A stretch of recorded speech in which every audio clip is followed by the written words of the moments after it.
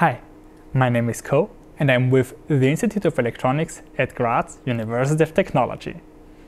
Today I want to talk about EMC-aware PCB design. In a previous video, I have shown you the importance of the current return path. Today I have brought a DC-DC converter with me to give you some further tips on how to improve your next PCB.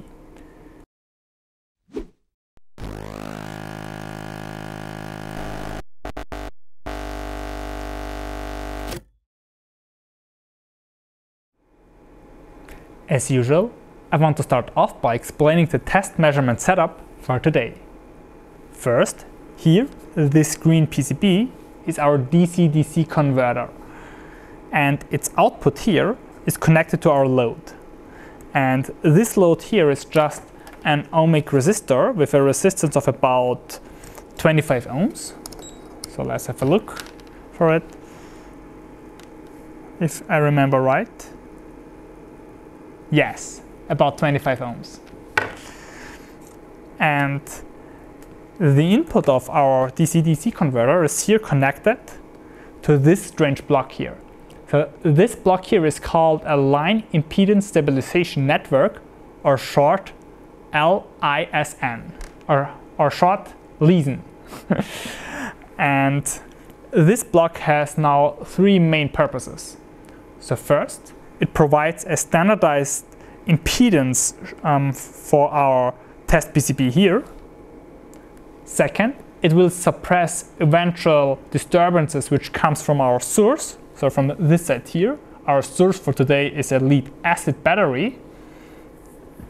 And third, it will couple out eventual disturbances here by this port, and we will feed those disturbances now to our spectrum analyzer. In between here, this block here is a 10 dB attenuator, so don't get confused by this block here. On the top of our spectrum analyzer, we have an additional arbitrary waveform generator, but we will use this device later on. Okay, so let's start our first measurement. So on the screen of our spectrum analyzer, we will see a measurement when no voltage is applied here. And now let's apply a voltage. And first you will see here on the spectrum analyzer, so we have a resolution bandwidth set with 9 kHz, therefore it will take some time. But beforehand, let's check out the voltages of our circuitry. So first, the input voltage of our DC-DC converter. So this is about 12 volts. So this metal plane here is like the chassis of a car, for example. So this is a low ohmic contact, the metal plate here. And the output voltage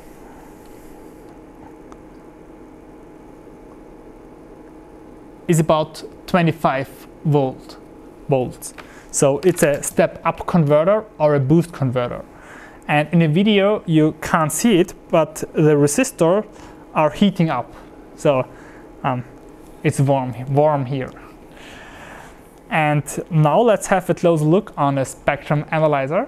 So let's zoom a little bit in. Now on the spectrum analyzer, you can see here on the x-axis I have plotted the frequencies. So we're starting here at 150 kHz and measure up to 108 MHz. And on the y-axis, we are measuring the voltage in dB microvolt. So it's a logarithmic scale on both x and y-axis. And we can see here the disturbances which comes out from our line impedance stabilization network. And let's save the result here with the blue plot. So now we have saved it on the blue plot here. And now let's exchange the circuitry with our second PCB here.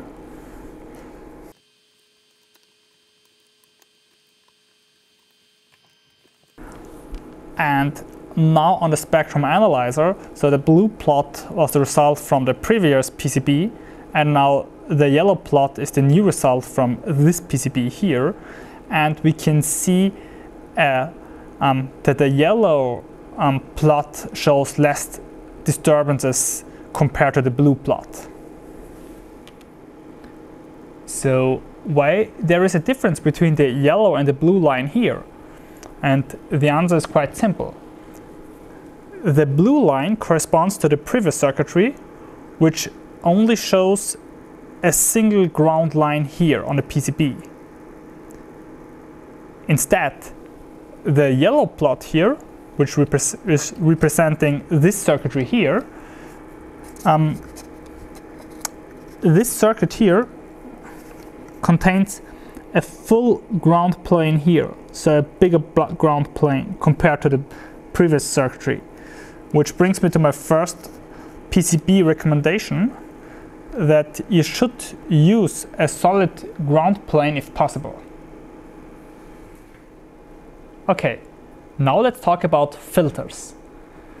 When using filters, it is important to understand which kind of disturbances we want to filter out. So we have to distinguish two types of emissions. Differential mode emissions, which is in principle some currents which flows in loops, and therefore a magnetic flux will occur accordingly to the flow of current. And second, common mode emissions, which are really nasty. So for instance, that here that some common mode currents can flow, so in common mode, and then couple capacitively here to our ground plane, and then flows back to our source. And let me now give you a further impression of our test PCB here. So this is our test PCB, and here this is our input port, and those two connections here on the top is the output port. And this here is our boost converter, which contains here its energy storage element. So this is an inductor here, and this is another recommendation here, that you can use some shielded inductors here, which have improved characteristics in terms of EMC. And here you can see an input filter, and here an output filter, and here the input filter is here another shielded inductance in series, and an SMD capacitor here parallel to our input port. So this is some kind of low pass filter in an L structure here. So high frequency signals sees a high impedance here for the inductance, but a low impedance here at the capacitance, and therefore high frequency signals will be suppressed, so they won't go through this filter structure here. And here on the top we have an output filter, so here this block with the naming 222, and this is a common mode choke. So this device here is used to suppress common mode emissions. And the reason why we are placing here the common mode choke on the top is, and so on the output port there is less current flowing, and therefore it's easier to design a common mode choke for the output port, and it's more economical here. And right now both filters are jumpered, so they have no effect right now, but we will now remove those jumpers. So here, by removing this jumper, the inductance will now suppress the high frequency currents, and here by setting the jumper correctly, the capacitor will now also act to suppress high frequency currents. So let's make the yellow line to our blue line, and now let's activate our filter circuitry. Okay, and now we have activated our filter, and we can see those filters are doing a really good job. So here the yellow plot shows really less emissions. So probably you might not see it well, so I will now remove the blue plot. So the blue plot is without filters and the yellow plot now with filters. And now let's remove the blue plot here. And then, as you can see here, the yellow plot shows really a good result here now. Now we have clarified the importance of the layout of our PCB and the importance of the use of filter structures. Now let's talk about the gate signal. I've prepared a third PCB here with a variable resistor here. This resistor is connected in front of the gate of our switching transistor. By increasing this resistance here, we will increase rise and fall time of our switching signal. So I want to show you this here on our multimeter. So now we have a gate resistance of 1 ohms. And now I can increase this gate resistance. So let's make this here up to 50 ohms. And by doing this, rise and fall times get longer. And so now let's replace this PCB by this PCB here.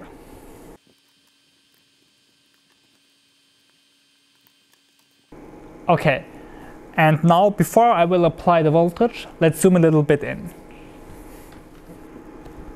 Okay, I have now applied the voltage, and here in the spectrum analyzer you can see once again this terrible result. So we can here see once again our emissions. So here no filters are used again.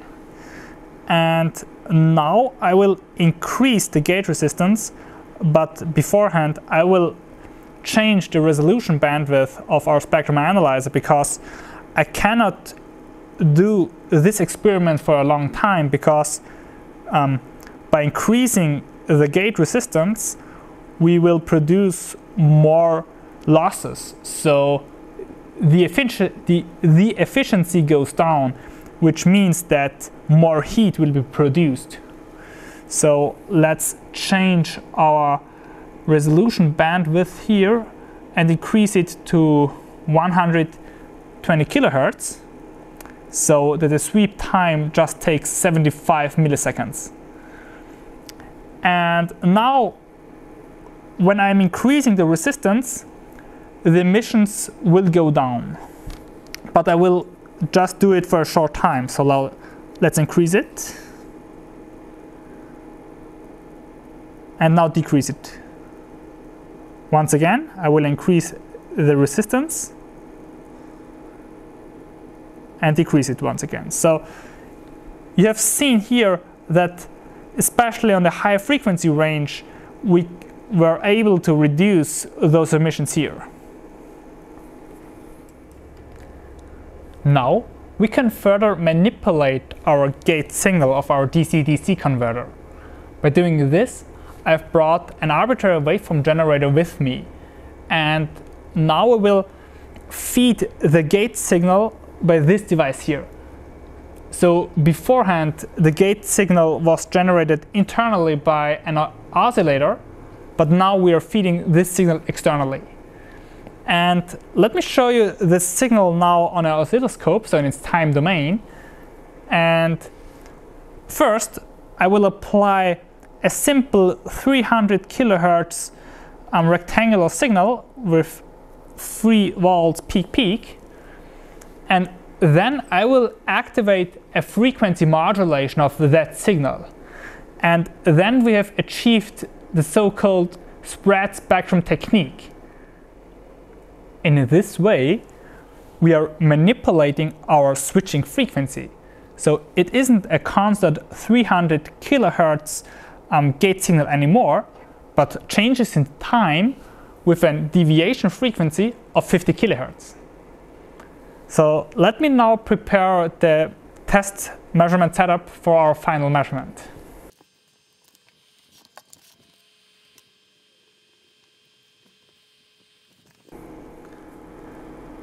Okay, the voltage is now applied, and we can see here our known spectrum once again. And if we will now output our 300 kHz signal, the spectrum shouldn't change in a big way, because the internal oscillator is also producing a 300 kHz signal. So let's wait for the sweep here. So I have reduced the resolution bandwidth back to 9 kHz. Okay, it's changing a little bit, but not so dramatically. And now let's save that trace here to the blue trace. And now let me activate frequency modulation. So let's activate spread spectrum technique.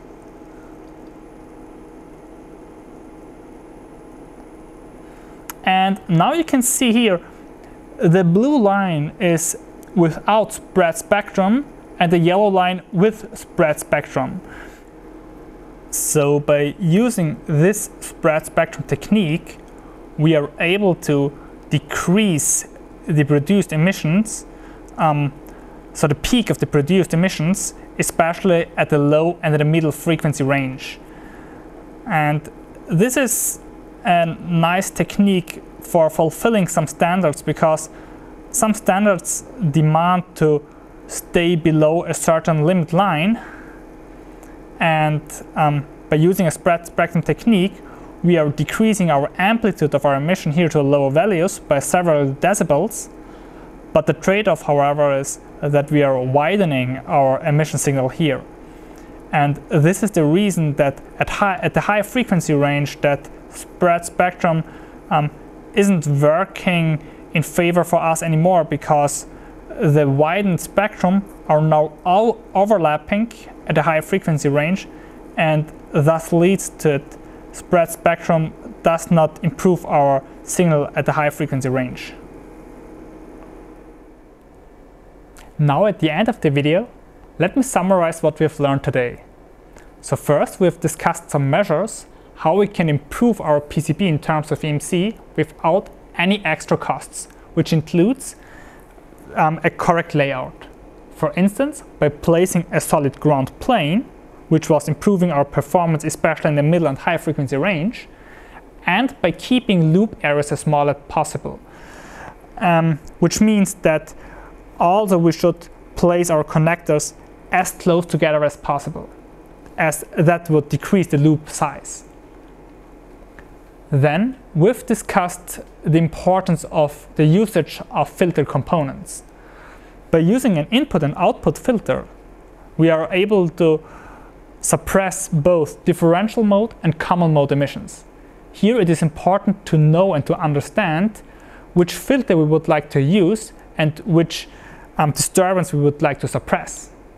In our case, with the common mode choke, we are able to suppress especially the common mode emissions at the high frequency range, because at high frequencies the impedance of the parasitic capacitance goes down. And finally, we've discussed the importance of the gate signal. So first, I have just placed a resistor in front of the gate of our switching transistor, and then we have seen that we can decrease the emissions at the high frequency range. But be careful here, as an increased gate resistance will also decrease the efficiency of the circuitry. And finally, we have seen the impact of a spread spectrum technique, which gives us lower peak values, especially at the low and the middle frequency range. Okay then, that's it. I hope that you have learned something new and that you can improve your next PCB with the help of the discussed methods today. But anyways, thanks for watching.